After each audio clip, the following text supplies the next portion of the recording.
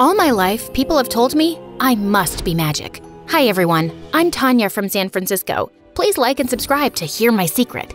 I have a unique skill that makes me popular with almost everyone I meet. When people come to me for advice, I'm able to help them achieve their goals. Making the varsity soccer team, asking out their crush, acing a big test. Somehow, I was always able to get them what they wanted. In truth, there was no magic to it. I was a good listener and tried to give the best advice I could. It always just seemed to work out. Eventually, it gave me this reputation for being a miracle worker. My friend Elaine thought I should be paid for it. You really should be charging for this. I like helping people. Hey, nothing wrong with getting paid for doing what you like. By the way, my boyfriend loved the birthday gift you suggested. And we're going to the restaurant you recommended later. Try the chocolate cake. Ironically, my own life was kind of a mess. My grades were good, but not great since I was so caught up with everyone else's problems. I didn't have a boyfriend, and in general, my future seemed both uncertain and scary. Not to mention, I had the most embarrassing dad in the world. A few years back, my dad fell in a manhole on the sidewalk and sued the city. He won so much money in the lawsuit that he quit his job in big tech. Now all he does is sit on the couch and watch YouTube videos. You gotta see this video, honey. A baby panda sneezes and scares its mom. I have school, Dad. You have fun, though. So, that was my home life. As helpful as I was to most people, I just couldn't seem to work the same magic for me or my dad. I don't think he even wanted me to be honest. He ignored every job posting I showed him and never left the house, no matter how hard I tried. It scared me to think that I might turn out like him someday. But I always felt better when I helped someone. At school, this really agitated girl stomped up to me in the hall. I talked to my mom about spending the summer in France, and she said no. I knew I should have asked my dad instead. Everyone says your advice is foolproof. Did you give me bad advice on purpose? What? No, of course not. I would never do something like that. Maybe you misunderstood what I told you? I did exactly what you said, word for word, and it blew up in my face. You're a fraud. I was stunned. This had never happened before. I tried to remember what my advice had been, but so many people came to me for help that the details were hazy. Shake it off, Tanya. It was upsetting, but just that morning, 3 people had approached me and said I was a lifesaver. This had to be a weird freak accident. It wouldn't happen again, right? But then later that night, Elaine called me crying. She and her boyfriend Joe had gone to the restaurant I recommended, but the server insulted Joe and they got into a fight. Joe almost got arrested. Why would you tell us to go to that place? The server was a criminal. Maybe he was new. The service was great last time I went. You ruined Joe's birthday. I don't have a crystal ball, you know. I'm a human being. I make mistakes like anyone else. Maybe your boyfriend shouldn't have punched out the waiter. Whatever, Tanya. Keep your advice to yourself from now on. Did you at least try the chocolate cake? I did. It was dry. What was going on? Had I lost my touch? If I couldn't help people anymore, then what was I gonna do? I guess I could try fixing my own life. That night, I dreamed that everyone who ever came to me for advice confronted me and accused me of ruining their lives. No matter where I turned, I couldn't escape. When I woke up, I knew something needed to change. If people only cared about me when I was solving their problems, maybe they didn't really care about me at all. You know what? Fine. You can all solve your own problems from now on. At school, I turned away anyone who asked for something. I didn't like saying no, but it got easier after a few times. During gym class, we were playing dodgeball when a boy approached me. Hey, you're Tanya, right? I'm Matt. I heard you're a miracle worker. I'm retired. Could you make an exception? I'm trying to get my ex to take me back, and you're the only one who can help. Trust me, you don't want my help. What if we help each other? Like a trade? There's gotta be something you want too. That was different. Not many people ever offered anything in return. Not that I expected them to pay me back, but it was nice to be asked. Okay, here's a challenge for you. I want to figure out what my thing is. I spend so much time giving everyone else advice that I've never had a chance to figure out my own goals. If you can help me do that, then I'll help you get your ex back. Sounds like a deal to me. Matt and I met after school to get started. So what do you think I should try first? Send her a dozen roses? Write her a song and play it outside her bedroom window? Do you want her to take you back or file a restraining order? Then what's your great idea? Why did you two break up anyway? She said I don't pay attention. I have some thoughts, but before I tell you, we're focusing on my thing first. Did you come up with any ideas? All he did was smile. Uh-oh, what was I getting myself into? Turns out, Matt had a whole day planned out for us. We explored cool architecture in the city like the Golden Gate Bridge, baked sourdough bread, volunteered at a local animal shelter, and even visited Alcatraz to see what a real prison was like. Matt was patient and a great guide throughout all our adventures. At the end of the day, we stopped at Pier 39 to grab some ice cream. I always loved seeing the sea lions flop around and bark at each other out on the bay. So what do you think? Architect, baker, veterinarian, prison guard? To be honest, I really don't see any of those things being my career. I had a lot of fun, though. Good. I've got more planned for tomorrow.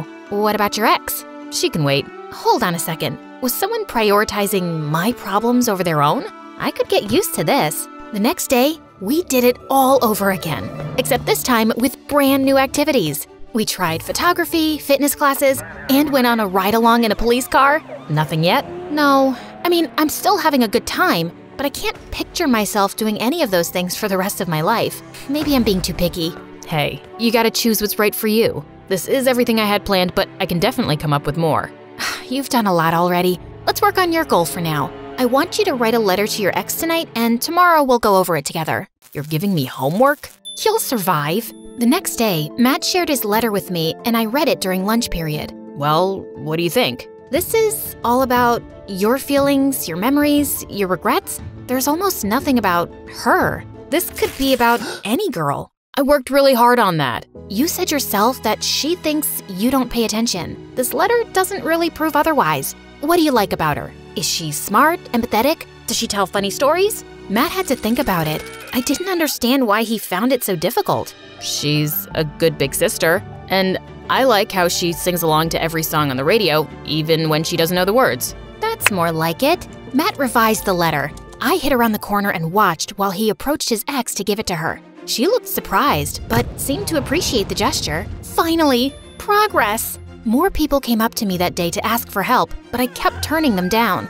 I even had to say no to a teacher. A football player got really mad when I refused to help him. We all know you're not really retired. I saw you help that Matt kid. Guess you only help guys you like. Excuse me? Who did this jerk think he was? It's not like that. Matt and I are helping each other. So if I take you on a date, you'll help me too? Suddenly, Matt appeared and shoved the football player into a locker. Speaking of your little boyfriend, I'm not her boyfriend. Apologize to her. Just then, I noticed Matt's ex. She looked at me like I'd stolen her boyfriend or something. I didn't stick around to see what happened next. I needed to get away. I'd never been so embarrassed in my life. Everything was such a mess. My recent advice had all backfired. Matt wasn't any closer to getting his ex back. I was fighting with my best friend, and I still had no clue what I wanted to do with my life. When I got home, my dad was snoring on the couch. For all I knew, he hadn't left that spot all day. Ugh! Before, I could at least feel proud about how many people I'd helped. Now, I didn't even have that. The next day at school, I decided to tell Matt our deal was off. What? But what about our plan? You're gonna let some jerk football player push you around? That's easy for you to say. You're not the one who's being treated like an outcast just for saying no to people. And our plan isn't working anyway.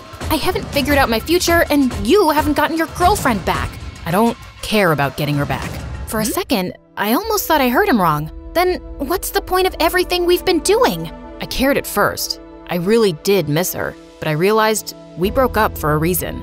If you want the truth, I'm having fun and I want to keep spending time with you. I felt so confused. This was too much all at once. Then maybe just ask to hang out like a normal person. I thought you were helping me figure out my future. Tanya, why are you so obsessed with your future? We're in high school. You don't have to figure it all out right now. My dad threw away a great career and now he's a slug. People need a purpose. All I could think about the rest of the day was escaping. We had a big assembly that afternoon and I was considering skipping it and locking myself in my room. But why should I have to leave? They're the one acting like jerks. So in the middle of the assembly, I did something kinda crazy. I stole the mic. Almost every single one of you has come to me for advice. Did I ever say no before? Did I ever ask for anything in return? No. I did my best to help you all because I wanted you to be happy. But the second something goes wrong or I decide to take some time for myself, what do? You turn on me,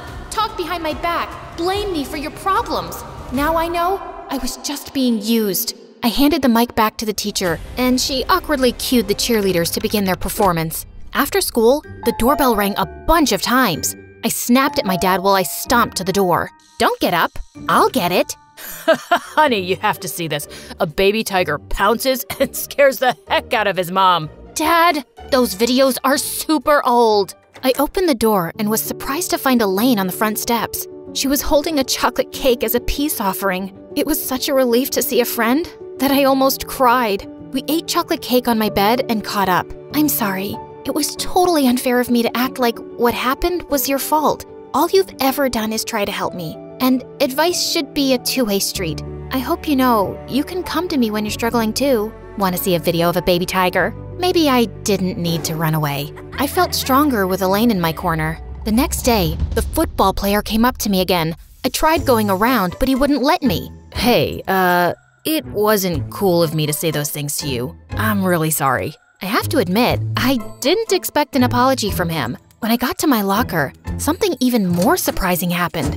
It was filled with flowers and about 100 thank you cards. All day, students surprised me with gifts, cards, or sometimes just a hug. I guess my big speech at the assembly had gotten through to people. After school, Matt found me on the bleachers reading some of my cards. You okay? It hasn't been easy lately, but yeah, I'll be okay. I never set out to trick you, you know. When I first asked for help, I thought I wanted my ex back. You helped me realize that we weren't right for each other. You helped me realize something too. I did? What? That it's okay if I don't have it all figured out. It has to happen naturally. And maybe my dad will never go back to work, but I'm not him. I know I'll find my purpose someday. So I guess we did help each other. I guess so.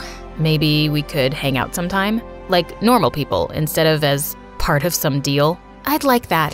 Things got a lot better after that, and I realized something else. That no one can give perfect advice 100% of the time. But that doesn't mean I should stop trying. I liked helping people. I was gonna keep doing it, even if sometimes I failed. The people who mattered most to me would be in my corner no matter what.